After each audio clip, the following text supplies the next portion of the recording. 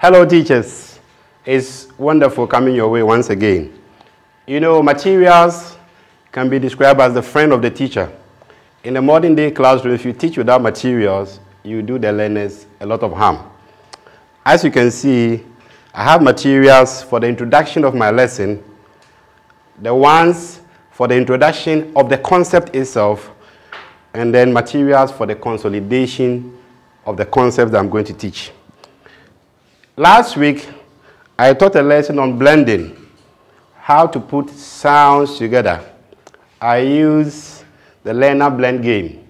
The learners became the object of our lesson. And so these letters and their sounds were used. O, ult, a, and the rest. Now, because I'm going to introduce a new lesson today, I'm going to use this as the anchor. So I'll play the learner blend game again, just to revise the previous lesson. Today I'm teaching a consonant blend.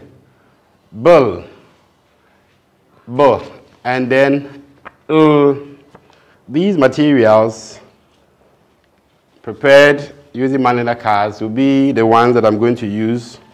The learners, after the sound has been introduced, I'll give a number of examples, and then afterwards, the learners will be encouraged to do the same.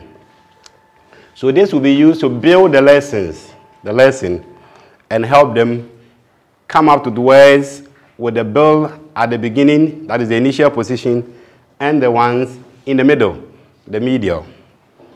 Having taught and having done this lesson, I need to consolidate the concepts. And so I play a game called a fishing game. And this game, the object of the game is that the learners will go fishing for words with the sound taught. As you can see, I have a bowl in front of me. The goal of the bowl is to serve as the sea. So I have my fish going down in the sea. Remember, when you go fishing, you don't only catch fishes. Sometimes you catch polythene bags and the rest. So remember to add non-fishes. It is to help them identify this idea and also to help them remember that we are also polluting our seas. Why? That is the reason why sometimes we catch these polythene bags. So this will be placed in front of the class. The learners will come fishing. They dip their hands into the bowl, and whatever they catch is a fish. The object is to pronounce the words they catch. If they're able to do so, they earn a point. If they catch a non-fish, they put it back into the sea. So for instance, they catch this. This is a fish. It is in consonant with the concept taught. Blue. They will take it and they pronounce it. If they catch peep, this is a non-fish, they will put it back. Okay. Now, we made another provision for learners who may have difficulties moving to the front of the class. So we have another version of the Go Fishing, which will be sent to them right in front. This is what we did. We basically put this masking tape at the back, and then we fix them here. So they will pick and then pronounce. If they pick this is also a non-word, just like was done in the bowl. And so they come and pick, and then sometimes you catch a rotten fish. So they catch this one, there's no word.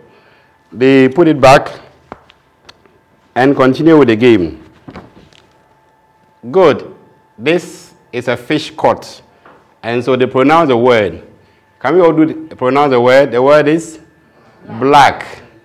For black, the concept taught today is at the initial position. The bull is at the initial position. And so we teach the concept in different situations. The sound at the initial position, the sound in the middle as well. But why should we play this game? Learners are built to play. And so the idea of playing already excites them to learn. They learn unconsciously. They do so without having to think about so many things because play comes naturally. So we use this one to help knock the concept in so that at the end of the day, they go home remembering the game and connecting the activities they did to this.